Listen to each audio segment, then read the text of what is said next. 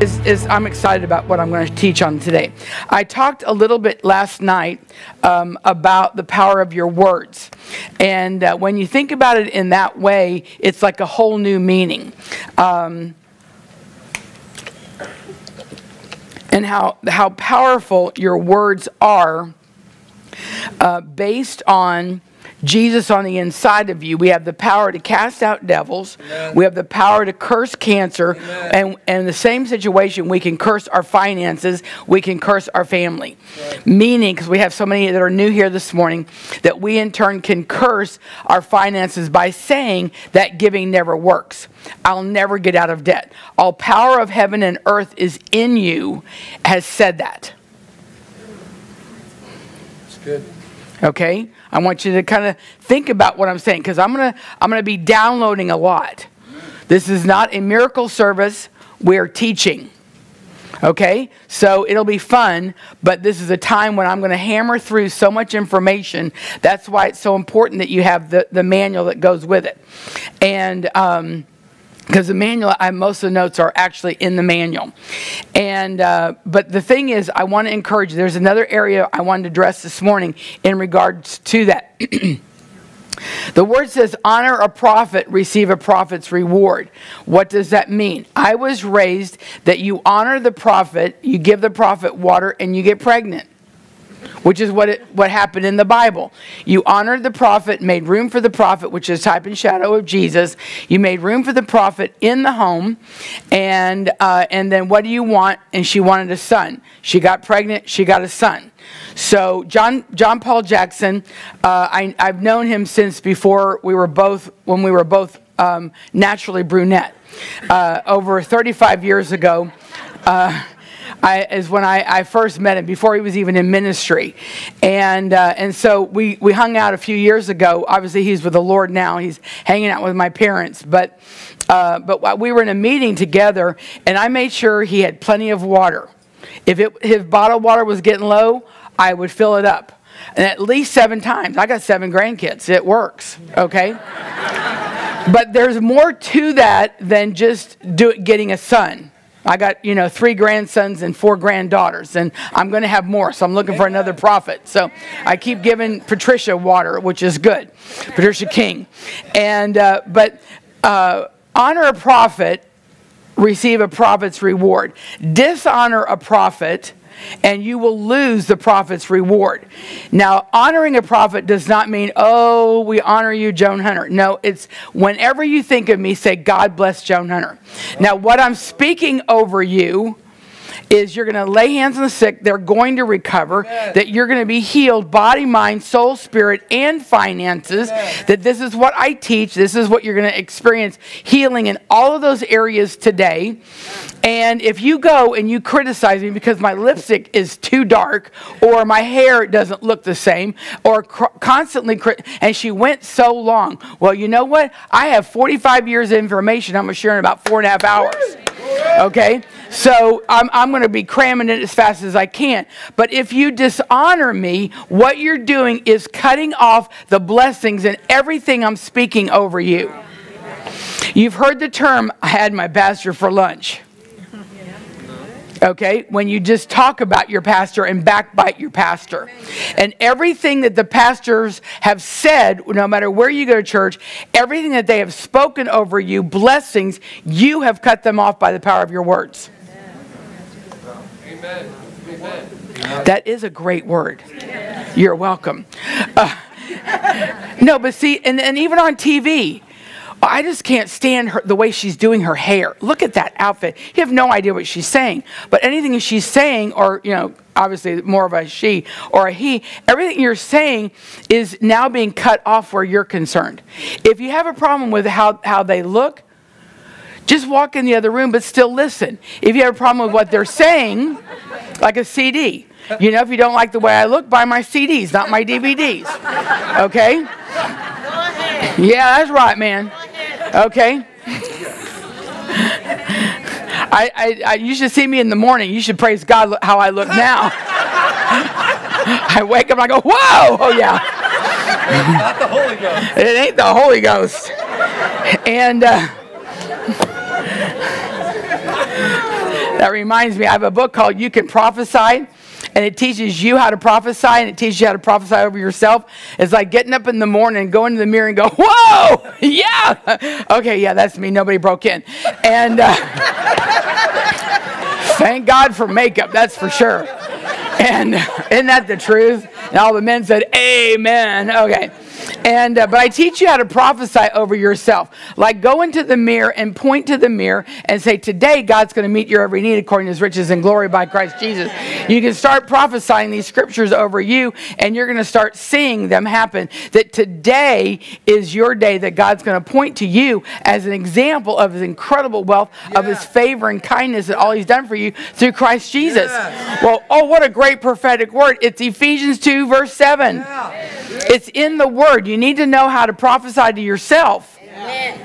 Everybody wants a prophetic word, you know, for themselves. You're getting it, but you're getting it in groups. You're going to lay hands on the sick and see them recover. Isn't that good? That Jesus Christ is going to heal you in your body, mind, soul, spirit, and finances today.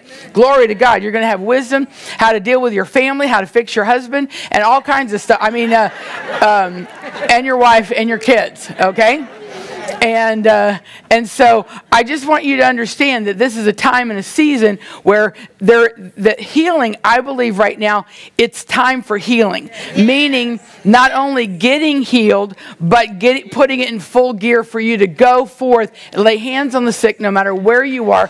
Family reunions, whatever it is, they may have made fun of you, but when they're sick, they're going to call you. Okay? And I love Cal and Michelle Pierce in the healing rooms. I found out that there's, I think, over 2,000 worldwide right now. But you know what? Your home needs to be a healing room. Yeah. Your neighbors, your friends need to know that they can actually come to your home and get healed. Amen. Amen? Hallelujah. Glory to God. Well, there's about 3 hours right there. And if this isn't too hot, I'm going to take a little sip of it. And those of you that have your manuals, the word, what I was talking about, the words, that is on page number 81. We're not going to turn to it because I've already talked about that. And if you would, I've already talked about authority, which is page 27. 52, you don't have to turn to it. It's going to be about anger. Amen. This is really good, whoever made it. Yummy. Yes, very good. And but anger comes from unmet expectations. Now, I love the way that these pastors teach. I told Jacob, I said, I would love to have a church like this in Texas. Absolutely love. I know we'll eventually have a church like this at our headquarters, but currently we don't have a church. And church, you know, we have conferences, we don't have a church. Because I love Mark Sharona. He is a very, very dear friend of mine. But when he's done, I need my husband to interpret. He is so brilliant. He has so many degrees. And I can catch about half of what he says. And I'm knowledgeable. And, you know, but it's like I take the word and make it so that everybody can understand it. Amen. Okay, and the way that you talk about the parables, because see, and I tell stories. Jesus told parables. They're basically the same thing. Yeah. But see, you learn through that. Yeah. You know, instead of the analytical, let's exegesis, whatever that is. You know, it's like Jesus is exiting. I mean, I don't know. You know. No, I really do know what it means, I think. And and so, but anger comes from unmet expectations. So I'll give you an example. And I'm going to start off by saying, do not judge me, because that's not good for you to judge me. Right. Okay? And so I was in North Platte, Nebraska, and there was 3 of us traveling. And we only had meetings at night. And then normally I ate one major meal a day. One meal a day. And I'll have like a little snack in the morning, a little snack at night. And so I'm over there. And so we met about 1:30, 2 o'clock to go have lunch. So we went to eat, went to this restaurant. Nobody was there. You know, it was wide open. And the sign says, wait to be seated. They were serious. So we waited, and eventually the guy comes out and said, you can sit anywhere, because literally there wasn't anybody else there. Somebody will be out with you in just a moment. No, they were not. We waited. So she comes out. By then, we know that we want 3 iced teas because we're from Texas, okay? And so we said, okay, we want 3 iced teas. So we waited, and she eventually came back with 2 iced teas and a water. But at least we were all hydrated. Okay? So at that point, she says, I'll be right back. No. Some of you are getting angry thinking about this happening to you. Okay, so we go over and she eventually brings a tea back. I tell her, I said, we would like to have such and such as an appetizer. She says, I'm sorry, we don't serve that here. That's at the other restaurant in town. 2 restaurants in town. That's at the other one. I said, it's right here on your menu. Are you aware that I could have you fired because you don't know what's on the menu? And I mean, how stupid can you be? I feel those eyes coming at me. Don't judge me. Okay? And how hard is it to get 3 teas? It's harder to get 2 teas and a water than it is to get 3 teas. God. Come to service. Yeah. Praise God. Watch us say grace.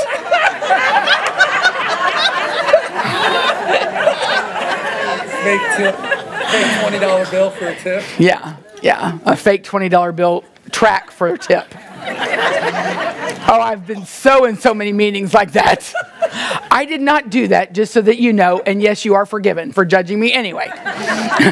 And so I did not do that. But you can feel the anger in you about the possibility of that happening to you. Now, I have eaten with people that have totally annihilated the waitress or the waiter. Oh, it's so wrong. I used to be married to him. I'll give you an example. When he takes the children out, my daughter's out to eat now, they'll go, I'll be right back, I need to go to the restroom.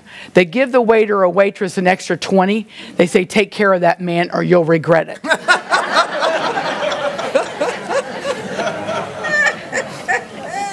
Hallelujah. That's very true, okay? But the thing is, and I said, it's on your menu. And she says, I'm really sorry. I've been out for a while. My son is very sick. He's in the hospital right there that you can see. And they called me today and says, if you don't come in, you'll lose your job and your insurance. They're care flighting him from North Platte to the Denver hospital tonight. He's 9 months old. He's not known a day of health. And hopes that he will survive after he goes to Denver. And her aunt was there taking care of and being there with him. And no wonder she could care less about an appetizer. Yeah. Okay? If I had done that, I could not ask her the next question. Like what you said. You want to go to church with me? No. Are they all like that? Yeah. No, there's hypocrites in church. Yeah, no joke. You know? And but the thing is, and because I was nice to her, I said, may I pray for him? And she said yes. So we joined hands and we prayed. We sent the word of healing to Josiah down the street. And I said, you will hear from the hospital before we leave our meal. So long story short, we got appetizer. It was great. Meals were great. She now had peace in her heart. And we're walking out the door. She comes running after us. And they said, we don't know what has happened. That Josiah has taken a turn for the good. Come on! Isn't that good? Hallelujah. Glory to God. Hallelujah. So there is an example of what anger is if you don't let it go. That's a good song. It's a good name for a song. Let it go. Okay, yeah. Okay. I have granddaughters. And I also like the movie. But I think that's one of the most powerful teachings, because we're going to talk about forgiveness today. And you've got to let it go. Yeah. You know, and but the thing is, it's like that Josiah potentially could have been dead if I got angry. Because she sure would not have let me pray. I probably wouldn't have asked her if I had gotten angry. And so, but if you hang on to the anger, it will turn into bitterness. And bitterness will age you. Yuck, yuck. Okay? So now we're going to talk about generational curses. Turn to page 71 if you have a manual.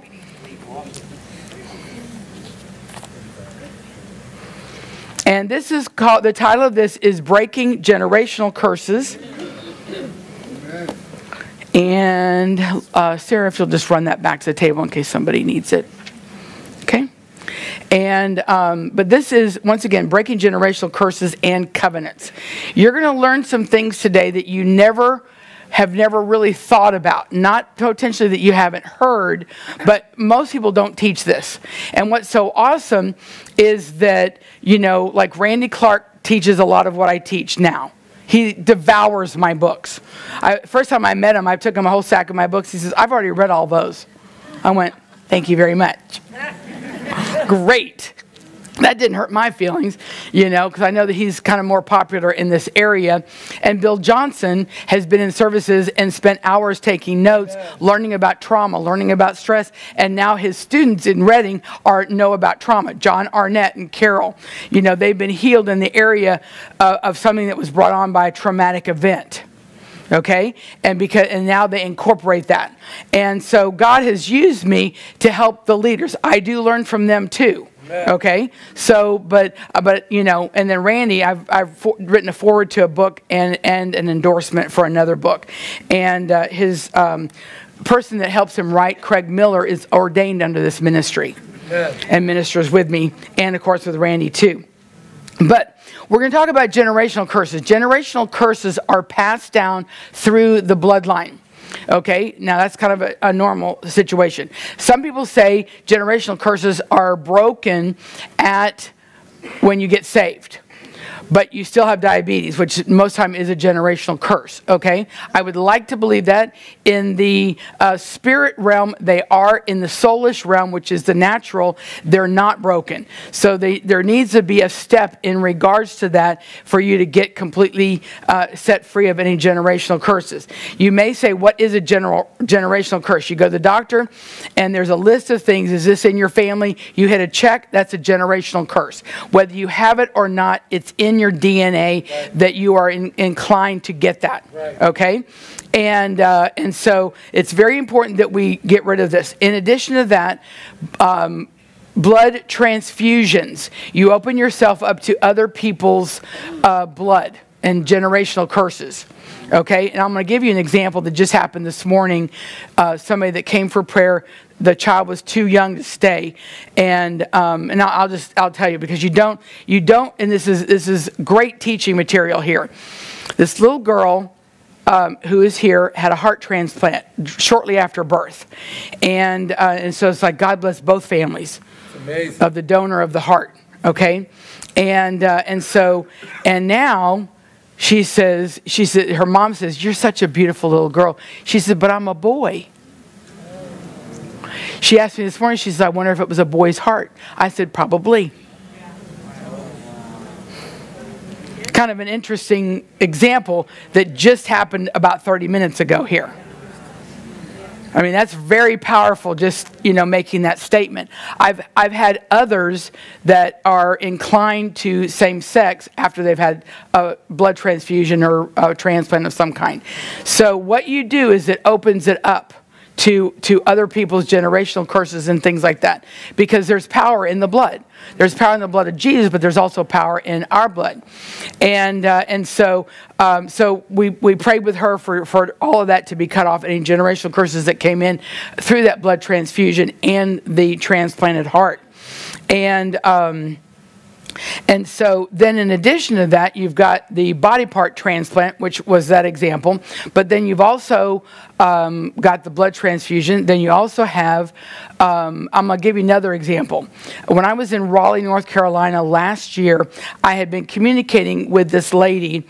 And she says, there's got to be something wrong here. This has to be something from my donor cornea. Whoever donated my cornea. And she had a cornea transplant about 2 years ago. She saw me on Sid Roth, got totally, completely healed by putting her hand on the TV while I was on Sid Roth. And she goes, she would shut her eyes and go to sleep, and there's all these people looking at her, but she doesn't know them. It's the person who donated their cornea. It's the last people that saw her before she died. Wow. And that's called cellular memory. And that image was transferred. It's in the memory of every cell of your body, whatever it is. Okay, and so she got set free, and I got to meet her, and it was just so exciting. There's so much in regards to that situation. I'm looking forward to seeing her again next month. She's from South Africa, and she doesn't type in a South African accent, so I was really surprised. You have such a cute little accent. Let's give your testimony. And I have, for those of you that have Facebook, I have Joan Hunter public page, and I post hundreds of testimonies on there, and her testimony is on there from about a year ago. And absolutely life-changing. And so in addition to that, which we will go over today, is pornography. Pornography, when you look at the screen, it is literally burned on your cornea, burned into your eyes, burned into your memory. There's a lot more to it, but we're going to deal with that today. And what that does is this prayer, and you ask God to wipe away the images. God will wipe away the images from a transplant. He'll wipe away the images of when you were raped, when you were molested, any of that kind of stuff. And then also anything that you've seen, you know, like on my teaching on Erase the Pain of Your Past, there's a Vietnam vet. For 42 years, his helicopter went down every night and exploded with him in it. Until we prayed. Amen. And he got healed. He got his neck healed. He grew. He rededicated his life to the Lord and doesn't remember. Hallelujah. Hallelujah. And I'm going to just throw this in here. PTSD, post-traumatic stress disorder. A little bit is from vets, a little bit firemen, a little bit policemen, and a whole lot domestic violence. Yeah. Majority of them are domestic violence, either child, spousal, you know, that type of thing. There's a lot of that. That is a label. And then people live up to that label, and that makes them dysfunctional. I know there's reality in PTSD. I understand that. But there's also healing, you know, where that's concerned. And that is another label that we need to remove from us and not live up to. Okay? Now, there's a movie. You talked about a movie. There's a movie coming out next month called Stronger. I know it's going to be released in Houston first. I met the producer and partial writer of that the other day, about a month ago, in my office. It deals with PTSD, and there is no healing at the end of it. And I told her, I said, you realize with this, because I saw the trailer and everything, I said, you're opening up a can of worms with PTSD. So as the body of Christ, you need to know how to deal with PTSD. Okay, and you'll learn that. Is there anybody here with that? Okay, quite a few of you. Okay, so we'll deal with that and use you as an example in a little bit. But this movie, I have been asked to have my healing team of Houston there at the movie theater to minister to these people. Awesome. Which is awesome. I have also offered to have a meeting at our facility before next month with the area pastors and whoever wants to learn about this, to actually have a meeting and train them before the movie is released. Because you're going to need to, if that movie comes up here, you're going to need to know, especially this church, of how to deal with that. And it targets primarily war vets. Because, you know, I praise God that there's a shift happening in retired vets and finances. So they've gone through enough hell, they don't need to be living on the streets. That's just my opinion. Okay? And but we're going to go through this. Generational curses in the Bible, once again, page number 71. And it talks about generational curses, and it begins with a word curse. And then I'm not going to read the book. That's your job. Okay? And this is a simple prayer. We've all had some form of generational curses. Now, do y'all have a son? Two sons. Okay. And how old are they? 31 and 20, about to be 29. Okay. Are they both married? I got a daughter. Okay. Anyway. You got 4. 3 of them are married. Yeah, 3 of them are married. I have one that's not married yet, but he's going to be the absolute best ever. And but the point is, I know that y'all have blessed them. That's a generational blessing. Amen. Okay? So understand there's generational curses and there's generational blessings. In particular, more specifically from the father. And can it come from the mother? Say that again? From the father. From the father. From the Father. I mean it as a truth, not me. I'm just saying. I know. You need to know this. There's too many fatherless children on the streets. Okay? And, I mean, you look around, and we probably have 10% men in here, maybe 20. Okay? This is a time and a season for the men to rise to the occasion and do all that God's called them to do, lay hands on the sick, and not just let the women do it. Right. Okay? So that was good there. And but as a mom, I have given my generational blessing to my girls. Okay? But it's the Father's blessing in the Father's heart. Okay? There are no male and female in Christ, so understand that. It's a good word. If you know somebody that doesn't have a father and you're a guy, be a father-like to them. Amen. We were talking today in the car on the way here, and you know, Steve and Sarah have a daughter that lives in New York, and so she's dating two guys. One treats her like a jerk, and one treats her like a woman and a princess. Okay, so it's kind of narrowing down to the one, obviously. But the thing is so many people in the church don't know how to treat a woman. Okay? They don't know how to treat their moms, probably because they haven't seen their dad treat their mom good. And so I told Steve and Sarah, I said, Steve, you know, has set a really, really high example of what a dad or a husband needs to be. Amen. And I don't know any man that can do that. But he has passed that blessing on to the two sons, and now the daughter is expecting it because that's just normal. Beautiful. Okay, and you know, and it's like, you know, it's like, does that make you any? I can open my door. I get in my car and I open my door and I get out and in and whatever. But you know what? It's really nice to make sure that somebody is secure. When I'm walking down the streets of New York, I don't want to be walking alone. Am I afraid? Absolutely not. But I know who I am and what God's called me to do, and I protect that anointing. Amen. Okay? And I use wisdom. You know, it's like if I stop late at night, there's somebody else with me, I need to go into the store, I don't go in alone. It's called wisdom. Because people know who I am, and I'm recognized a lot on the street, okay? Or in Israel, wherever it happens to be. Literally, people come running after me the other day on the streets of Jerusalem. Joan Hunter! And I'm like, I'm the only one Joan Hunter here in Israel right now.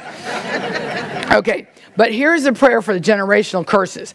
And I'm going to lead you in a prayer.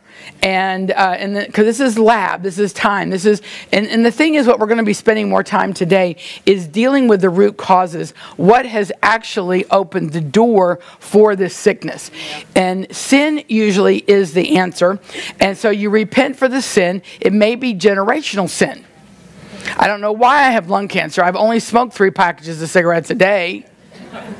You know what I'm saying? I mean, there's wisdom in that too, okay? This is not condemnation. This is self-examination, okay? And we're going to look at ourselves. So now we're going to start off with generational curses. Then we're going to continue into if we have ever had any kind of blood transfusion. Now, to explain that a little bit more, the RhoGAM shot, Rh negative factor. If you've had a RhoGAM shot, I personally think they're absolutely amazing. I'm not Rh negative, but to keep it so that you don't have a problem with the baby, the next one, I just think that's amazing. But the RhoGAM shot itself is made from multiple people's blood. So you get a little mini blood transfusion in a little shot.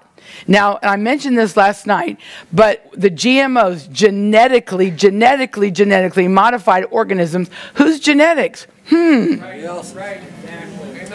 hybrid tomatoes, hybrid with human DNA to be bigger. Not flavorful, not full of vitamins, but bigger. Okay, you can go to first Google and look it up, okay? Because that's not in the Bible, because everything was organic in the Bible. Everything is organic in Israel now, which is like really awesome. And it still is, because they don't allow GMOs into the country. And but you're eating people's DNA and you're not even aware of it. I mean, it sounds really gross. It sounds really gross. So this prayer is going to help you and keep you well. Because you cannot live 100% GMO free in America. You need to buy organic, but it's so expensive. Well, you can pay for it now, pay for it later. That's right. Medicine's expensive too. And medicine's expensive too. Okay? And you a lot of the stuff you flat do not know what you get in your food. Okay? And so that's very, very important that you understand that.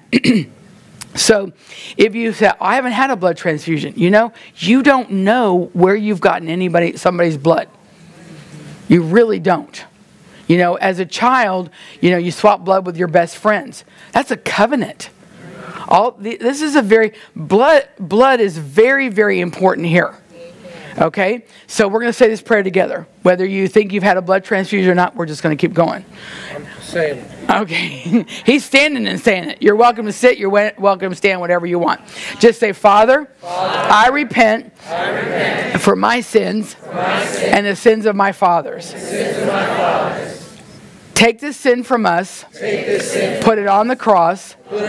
Never to be held against us again. Never to be held against us again. In Jesus' name, the generational curse of cancer is now broken off of me. Cancer is now broken off. Of diabetes is broken off of me.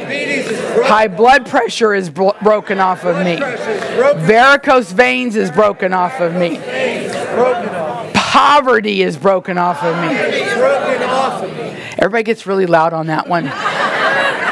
Okay? Now, I'm going to take a break right there and just say, what else is in your family. You just keep going, make a list when you go home, and you take care of it. Okay?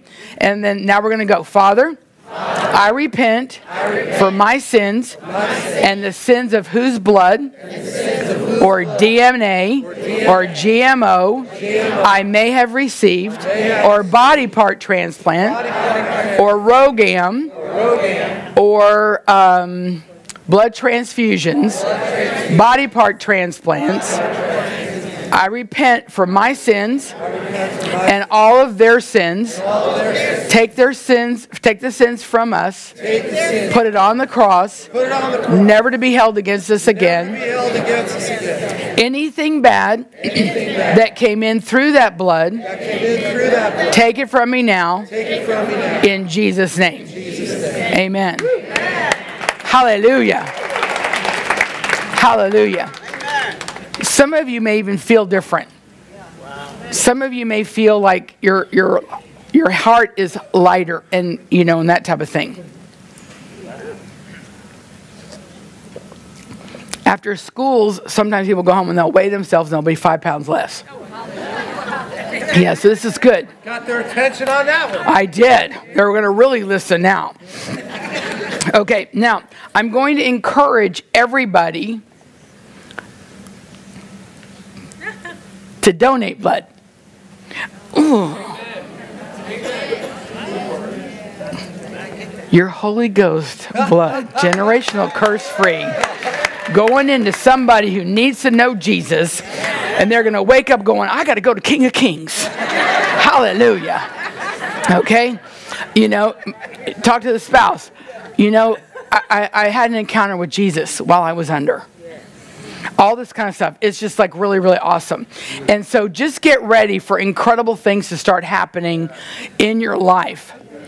Number one, you're free of all the generational curses. Number two, that if you donate blood, they say that in particular, if a man donates blood every 57 days, he'll never have a heart attack. And men tend to have a little bit too much iron in their blood, which can damage the heart. And so by eliminating a pint of blood on every 2 months, then it causes the excess iron to go out. Okay, so it's a very good, healthy way of doing it. And the blood mobile will be here about 5 o'clock. No, just kidding.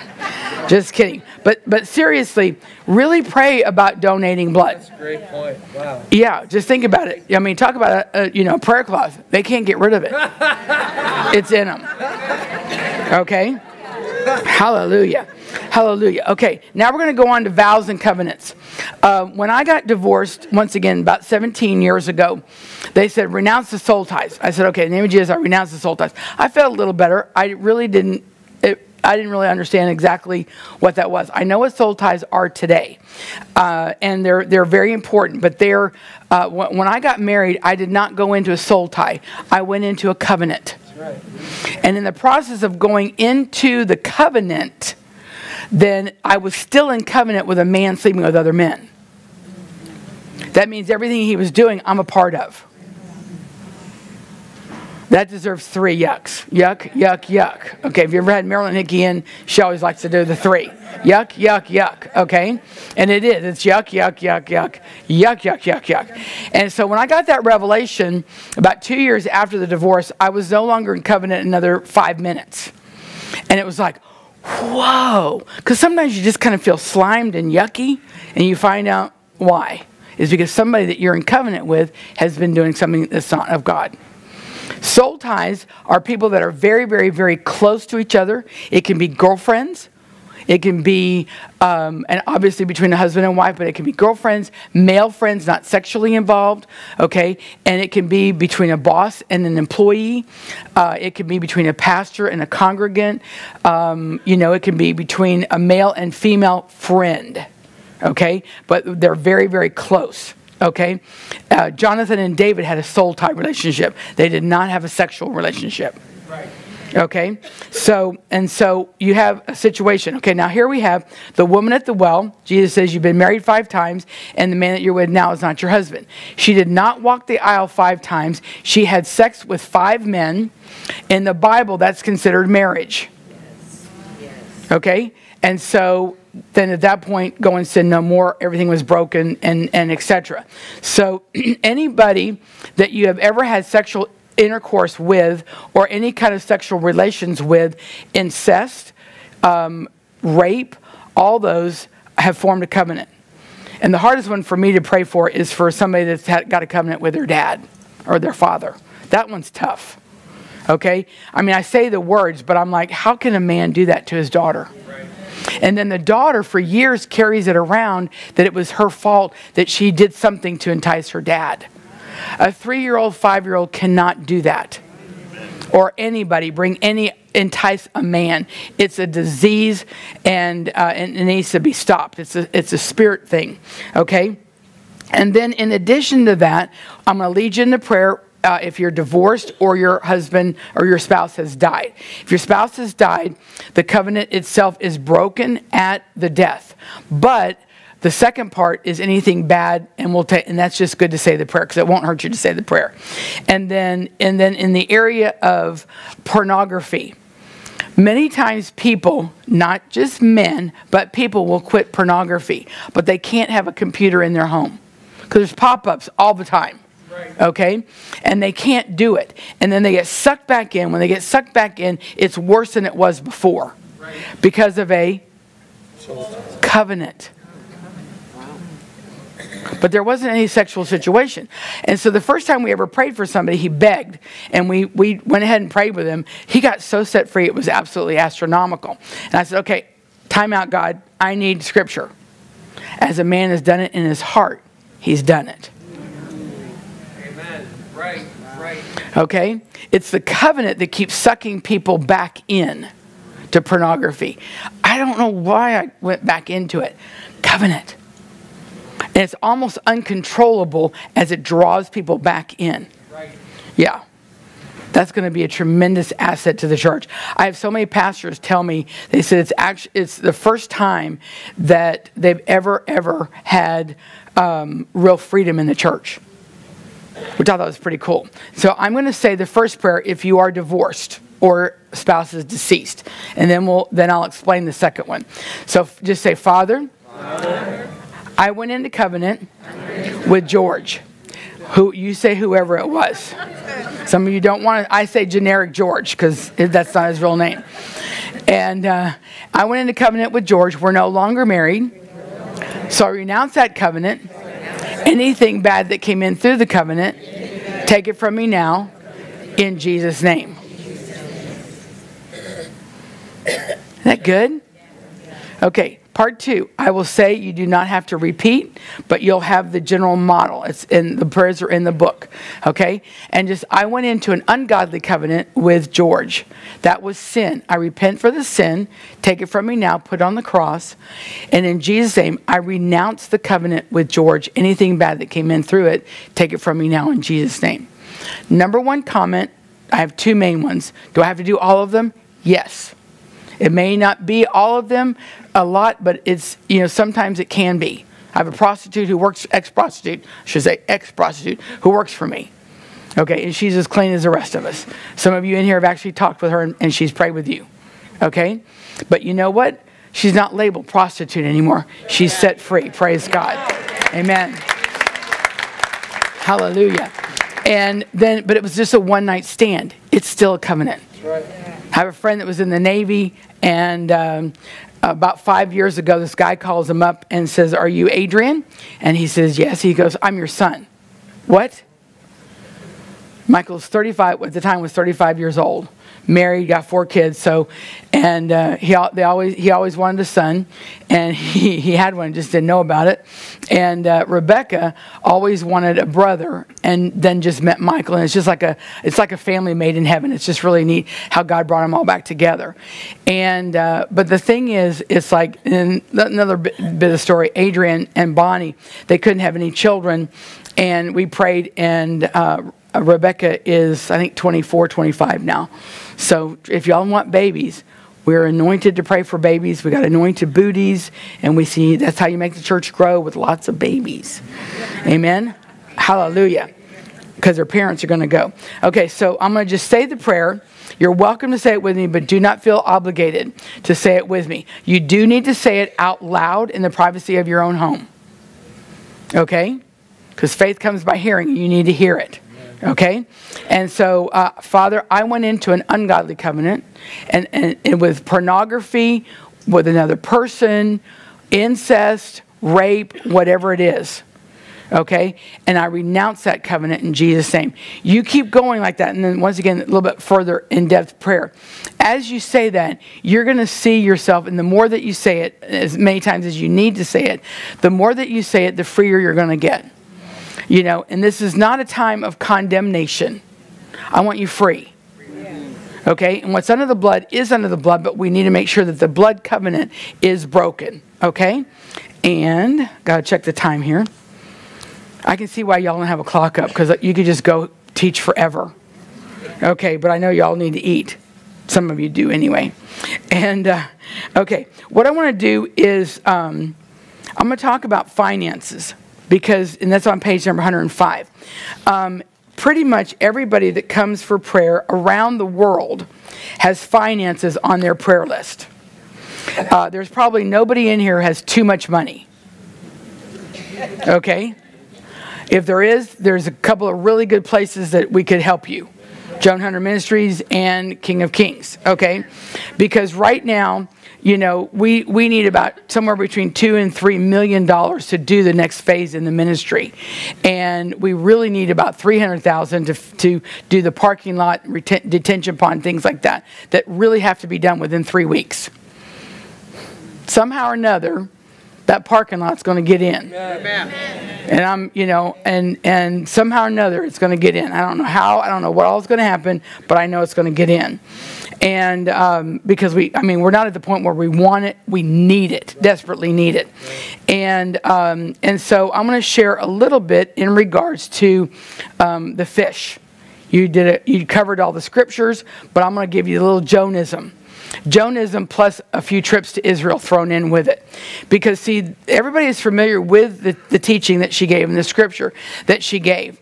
And so here we have a situation, and I don't know how they depict Peter in there, but I depict Peter as a real ego type, big, burly man, and not lovey-dovey and small like John was. Right. Okay? So I don't know what the movie is, but how they depict Peter, but he wasn't the lovey-dovey type. And so here we have a situation that years and years and years and generations are fishermen. They did not have like DeVry University or University of Phoenix. They didn't have that. Whatever your dad was, that's what you were. And Jesus was a He was a carpenter. Yes, he was a savior, but he was a carpenter. That's what his dad was. He was a very good carpenter, etc. He learned the trade very, very well. Okay? And so here we have the situation where Jesus the carpenter, technically not a fisherman, okay, maybe fished with his dad a little bit, but not a professional fisherman. He goes to the shore. Peter's exhausted. He's been up all night. To this day, they only fish at night in the Sea of Galilee. And then Jesus says, go back out in the daytime and then throw your nets on the other side.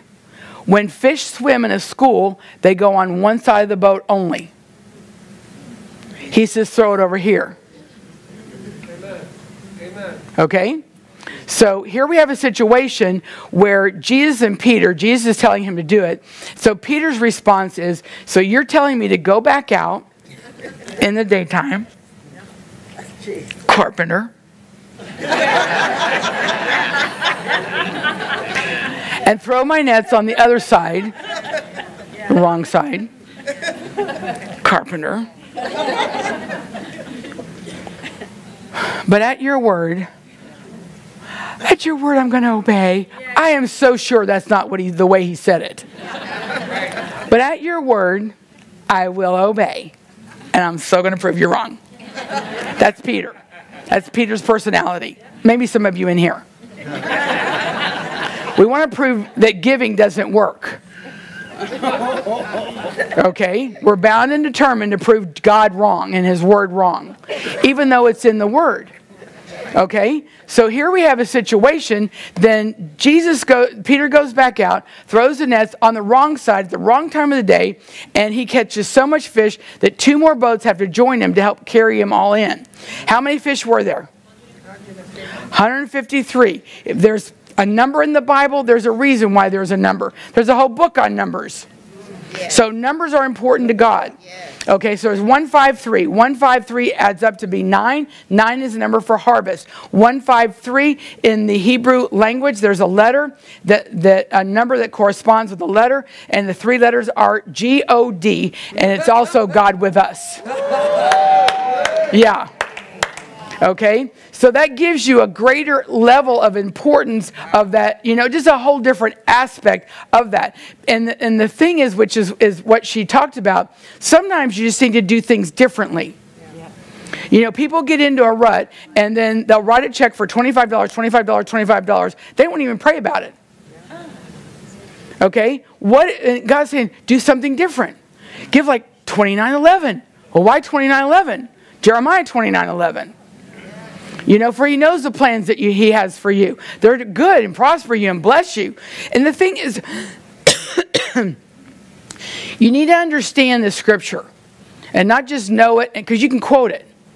God takes pleasure in the poverty of the saints. Prosperity. Oh, prosperity of the saints. Some of you have had that wrong for all these years. God takes pleasure in you being rich. Okay, yes, prosperity means more than just money. So those of you that don't like people talking about money, you just shut me off, but I'm going to pray that you open up your ears. Jesus talked more about money than he talked about love. Yes. 2,000 scriptures about money. And nobody got offended when he brought it up. What is wrong with the church today? I'm not talking about money so money will come to me. I'm talking about your healing of your finances so that God will take so much pleasure because you're so rich. Okay? Well, being rich is a sin. No, it's not. Because the word says, and I'll refer to the word quite a bit on this one, the word says Jesus became poor so you could be rich. See, you know the scripture. Now, Jesus to become poor, Jesus had to be rich. Ooh, that was hard for some of you to say. That's some of that BS. So I can get away with it here. For those of you that miss it, it's belief system. Some of you are going, Bachelor of Science degree. Okay, whatever you want to call it. Where did your minds go? It's Jersey.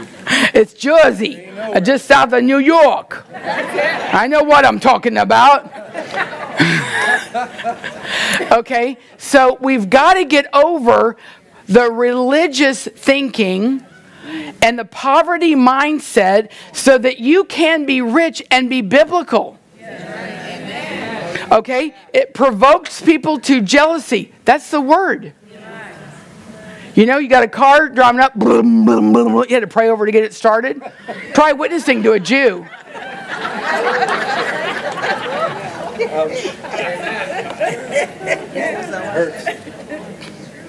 Okay, if you have a car that you have to pray over to get here, let's pray for God to get you a new car.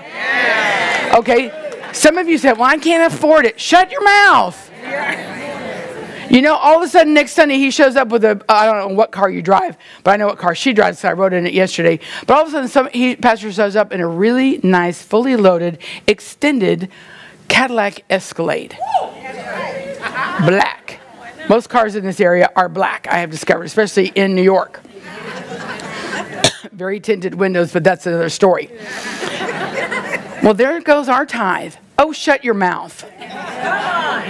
You know, you don't know that somebody walked up to him on Wednesday and said, I got something for you. Here's the keys, and it's out in the parking lot. Totally free.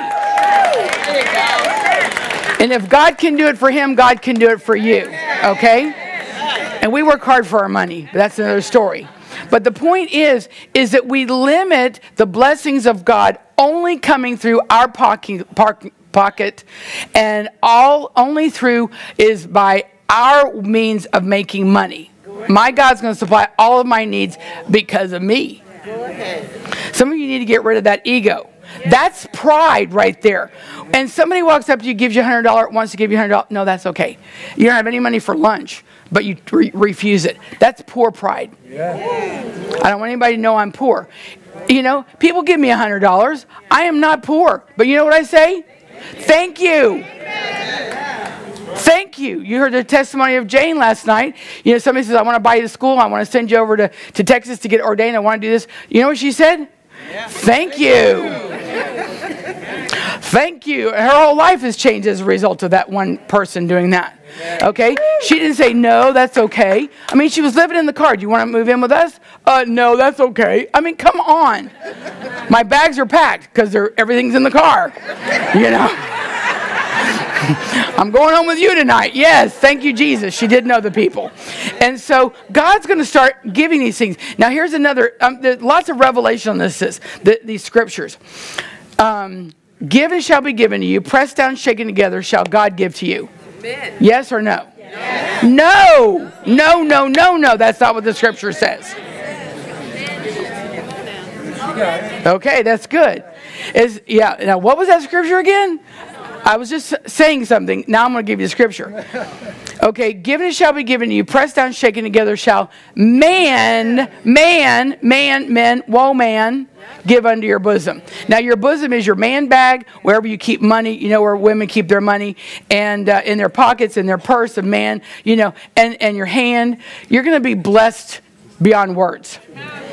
Okay? And so when you understand and you get this revelation that it's okay to receive money. It's okay to receive blessing. It doesn't mean, well, let me give you $100 because you're poor.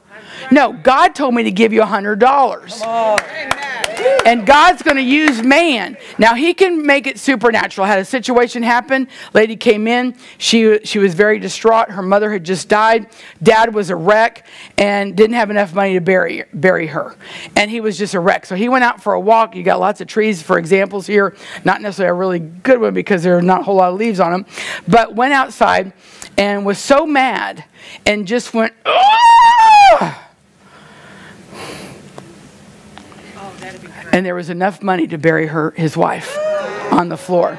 See, our money is actually made out of trees. So that is a supernatural. But you know what? Chances are, if you go out and shake every tree, you're going to get the rest of the leaves off. Okay? But God knows your need, and he'll use supernatural situations to get it to you. But supernatural usually has a name with it. Yes. A human name. Yes.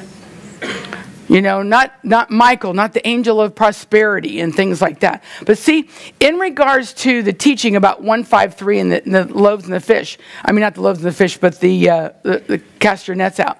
The wrong time. Everything was wrong. Everything wasn't necessarily wrong. It was just every way we've been taught to do it, it needs to change. Okay, we've got to get out of the rut. You know, a rut is an open-ended grave. Okay, your comfort zone is where your dreams go to die. That's so good. That was, my daughter had that one, my daughter Charity. And I mean, that's so powerful.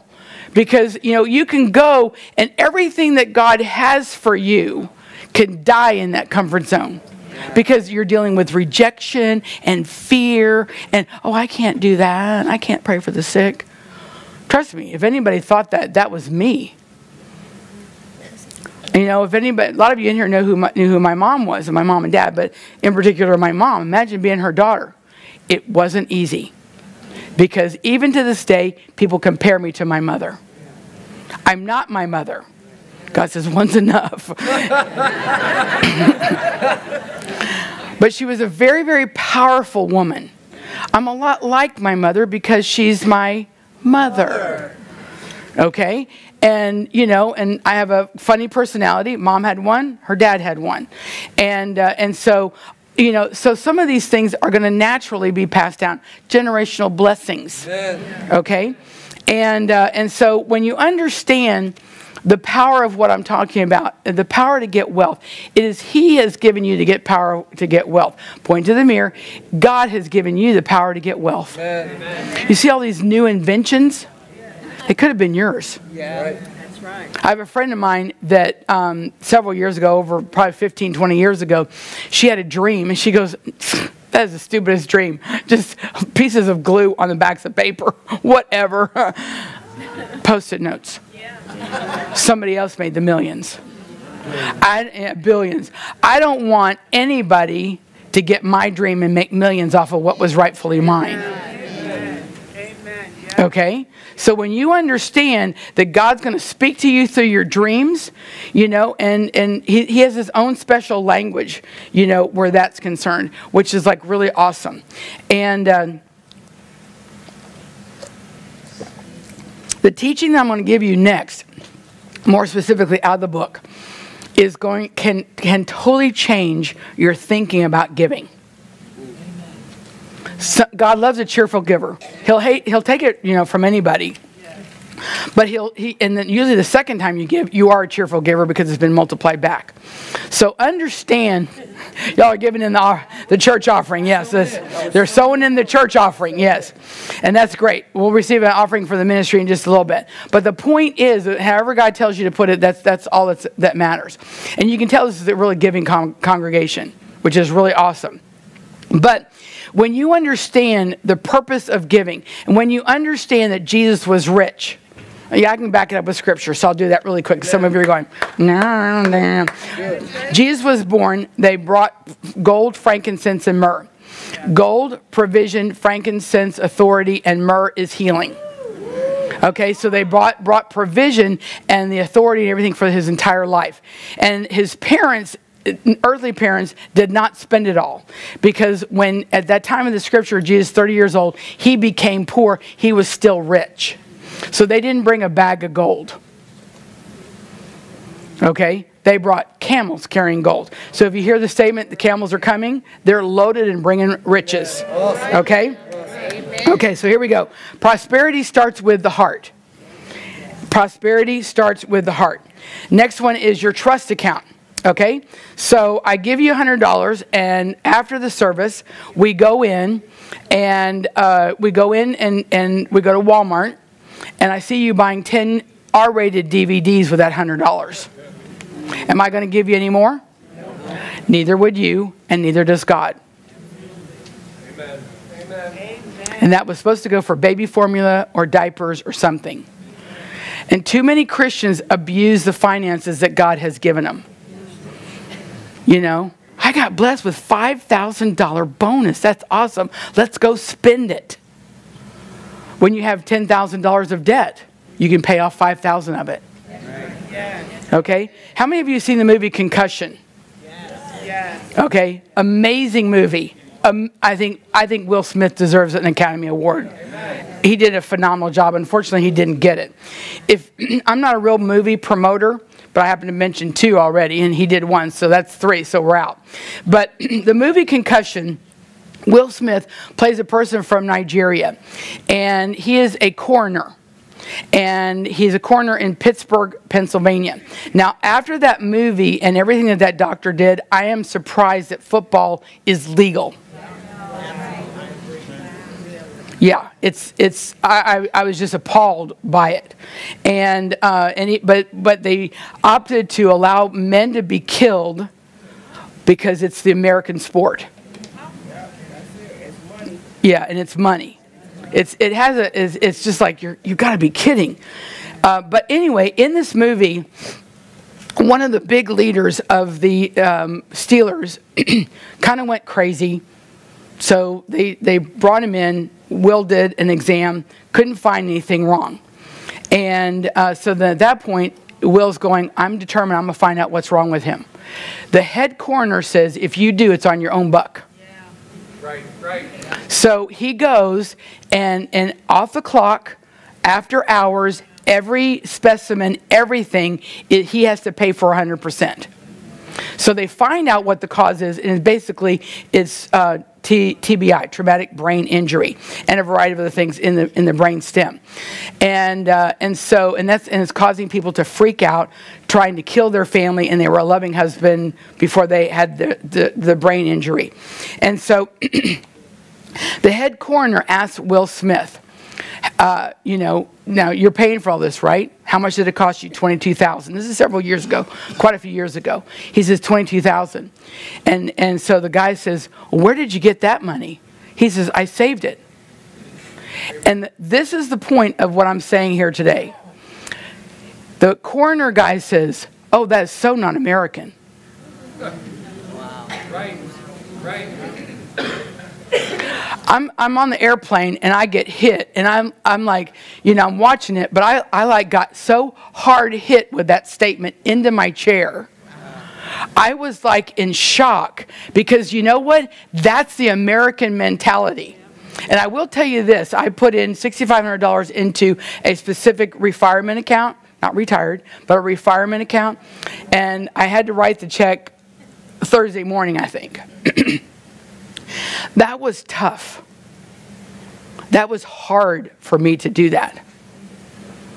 And I just bought a car, and so most of my savings went into the car, because I still make my car payment, but I put it in my savings account. So then when it's time to buy a car, I get my car.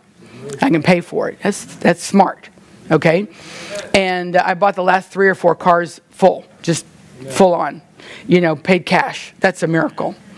And but the thing is, it's like, I'm saving up not for a rainy day. I'm saving up for a vacation with my family. And it was like, vacation or retirement. And I mailed the check. That was hard. That was hard, because I could sure you would like to have that $6,500. But I know that God's going to make it up. But you know what? People have said it's not the American way to save money. Well, I don't have enough money to save money to put in the savings account. Yes, you do. It's a decision. Right. Yes. Okay? The average American is in debt way over $10,000. If you're in debt over $10,000 and it's on your credit card, what did you buy? Stuff. Things. More stuff. Stuff. Well, like what? Well, stuff. And you're paying 10 to 25% on stuff you don't even know what it is. Well, I can't get out of debt. Shut your Mouth. Yes. God can supernaturally wipe out the debt, not so that you can charge up your credit cards again, so that you can stay out of debt. Amen. Amen. Not so that you can charge your credit cards back up, so that you can stay out of debt. When I got my new car in November, it was pretty exciting. I told him I'd already turned my other car in, and I said, I really need a car. I really, really need a car. And I said, I need to get this week. I had a wholesaler that was looking. He says, we found one. It was in Florida. He says, I don't know what's wrong with the car. It's $11,000 under all the other cars that are apples for apples. And I said, check, see if it's been in an accident, etc. I had just given $111 based on Deuteronomy 111. I said, God, I need my car. Okay? Long story short is I got that car, and I actually have that car. It's great. It's a nice red Jeep Grand Cherokee that is so loaded. It's so perfect. It didn't even have to get detailed. That's how perfect it was. And it is. Okay, it does need a wash right now. But the point is, I saved $11,000 on that car. That's really about $15,000 that I don't have to work for. So my insurance, I called my insurance, got it covered on insurance, and I left a voicemail. So she called me back. She says, the only thing you left out was who the lender was.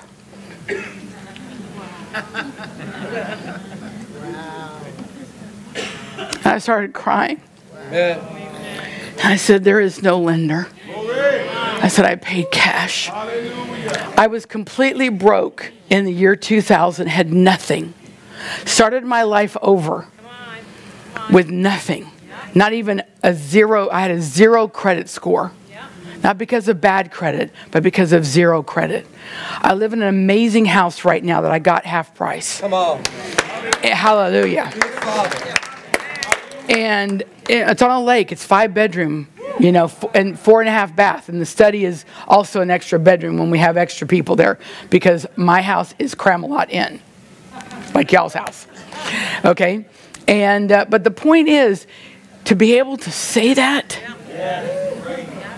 when, in 17 years ago, I had 2 car payments, 3 girls in college, and I had nothing. I had my pay was $1,600 a month. I was working for a car dealership. It was $1,600 a month. My take home was $1,200 after insurance and taxes. My tithe was $160 because I believe in tithing off the gross, because I want to give my father first fruits, not my uncle Sam. Okay, and I know you talk about first fruits because it's on your offering envelopes here. Okay? And that's important that we give God the first of everything before we give it to the government, before we give it to insurance. You're welcome. And when you get the revelation of that, you'll actually have more money if you give more. Because like in saving $11,000, that's $15,000 at least. So here we had $1,200 take home, house payment $1,100, and a tithe of $160 is minus $60 every month. 2 car payments, 3 girls in college, utilities, food, etc. But I never went into debt. God met my every need. I would come home from work, hallelujah, and my house would be so completely trashed out. And I'm like, what did they do while I was at work? It was over 50 bags of groceries that couldn't fit in the pantry or the fridges. Come on. And it was literally everywhere. Okay? And so my God shall supply all of my needs. Not according to my employer, but according to my needs. Amen. Garbage in, garbage out. You listen to the news, CNN, constant negative news. It also has other acronyms, but we'll just leave it at that one. But you listen to that garbage, and it breeds fear in the body of Christ. Amen. Okay? We have got to not allow that to breed fear into our lives. We've got to get rid of the fear. Overcome by faith. Well, I don't have any faith in finances. You have at least a grain of a mustard seed. Next one is get rid of the poverty mindset. I'm poor. I'm always going to be poor. I've been poor in my life, and I've been po. Po, you can't afford the other O. That's really poor.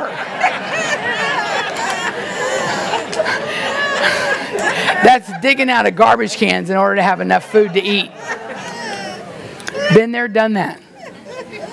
Okay, I don't have to do that anymore. Now, I can go to the store and I can buy a peach without a spot, without a blemish. You have no idea how good that feels. Amen. Instead of digging them out of garbage cans, hoping to get a bowl of fruit out. Okay, and disgusting as that was. Okay, and see, I understand. I know what poverty is. I understand. So it gives me even greater grounds to teach on this. Okay, got to get rid of the poverty mindset. My dad was poor, my grandpappy was poor, everybody was poor, I'm going to be poor. And my aunt, my mom's sister, had a poverty mentality.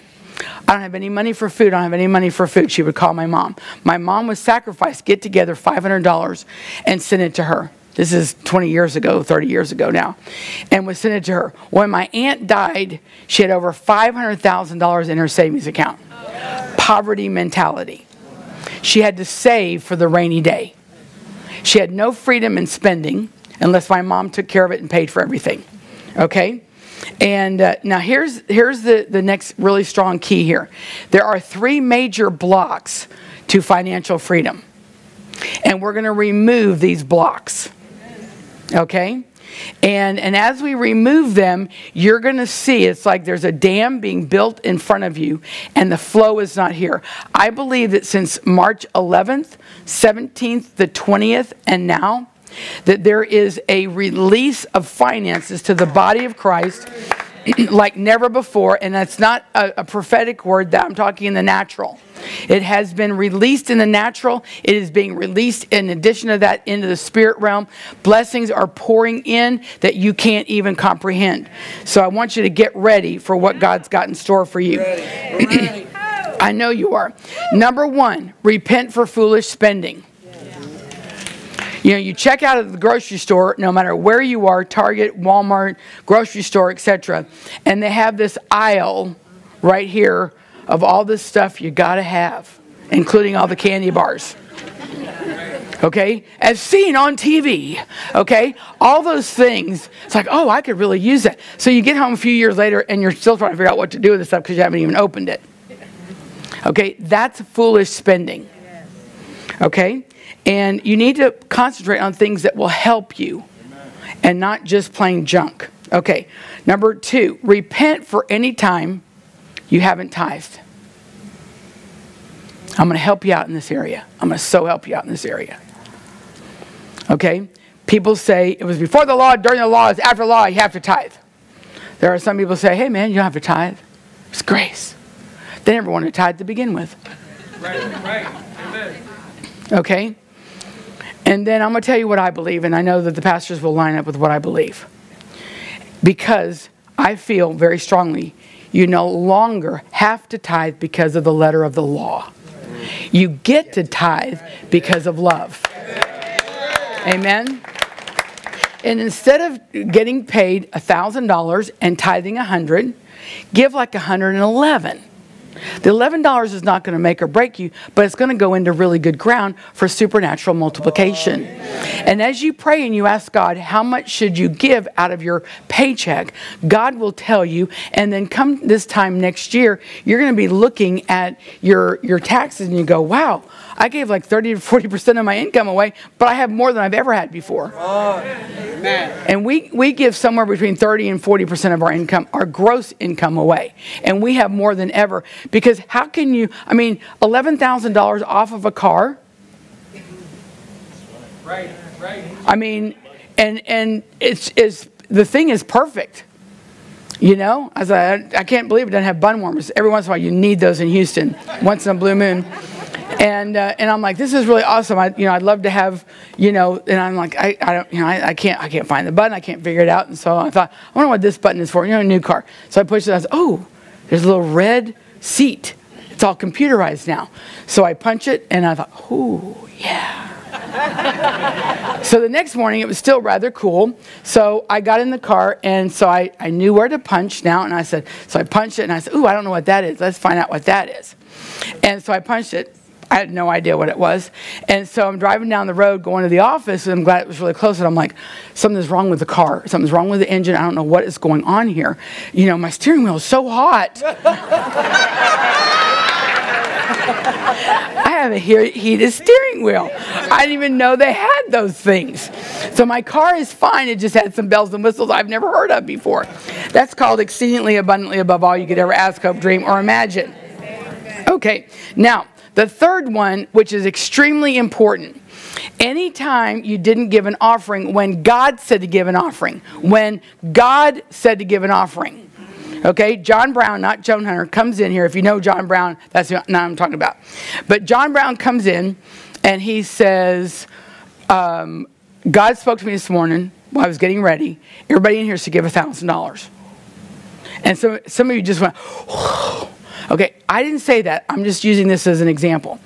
If you don't give in that kind of an offering, that is not the sin of disobedience. And when we're going to pray here in just a few minutes for God to speak to you, how much he would have you give in the offering. And if God says $111, if you give $100, that's still the sin of disobedience. That's right. Amen. Right. Okay? God is looking for people that will listen to him and obey. And do what he's asked, because in doing what he's asked you to do, you're going to reap. But sometimes it's just like me giving to the retirement account. You know, I knew I needed to do it. I didn't want to do it. But the same thing, you know, in my back of my mind, I'm going, I can't afford it. I'm like, the money is there. I would prefer not to do that. But I did it anyway. Some of you will look at what's in the natural, and I can't afford to give X amount, whatever God's telling me. Okay, what you're doing is you're putting your feelings and what you think in front of what God, because God wants to receive your seed and bless it and multiply it. Amen. There's a guy supposed to be here tomorrow at church, and he's coming probably from the Delaware area. It's John and Norma's son. He came into a service a year ago, I think it was a year ago, December. I know it was December. And he came in, and he was planning on giving $50. And God says, I want you to give $500. He goes, 50. Okay, God says 500. 50, do I hear 50? And he kept hearing 500. And so he's like, okay. So he gave the 500. And that was, I think, on Sunday morning. So Monday he goes to work, and he works for this great company, but they don't give bonuses. They don't give bonuses. He walked in and says, I need to see you in my office. Am I fired? You know, everybody thinks the negative. Right. He goes in there and he says, you've done such a great job. We're giving you a check for $5,000 bonus. Hallelujah. Amen. And I don't know, $5, $10 an hour raise. And he's gotten multiple bonuses. He's gotten multiple raises since that time. What is it? $5,000 raise. And just got another $5,000 raise. Wow. It all stemmed back to obedience. And whatever God tells you to give, no matter if it's here, you know, no matter where it is in your regular church service, if this is your home church, if God tells you to give a certain amount, you need to do it and trust God. Yeah. Amen. Okay? So we're going to receive the offering, and we're going to pray over this first, and then I'm going to pray. I'm going to pray, have you repent. And then I'm going to ask you to pray for God to speak to you, and then that's what you give. Okay? Just say, Father, I repent for any foolish spending. And I repent for any time I haven't tithed. And I repent for any time I didn't give an offering when you told me to give an offering. All of that is sin. Take the sin from me, put it on the cross, never to be held against me again. In Jesus' name, once again, the curse of poverty is now broken off of me. Broken off. And any of these strongholds that have withheld my finances are now broken off. The dam that has blocked it is now imploded. In Jesus' name. And Father, speak to me how much you would have me to give. Thank you, Jesus. Amen. Ushers are going to hand out offering envelopes.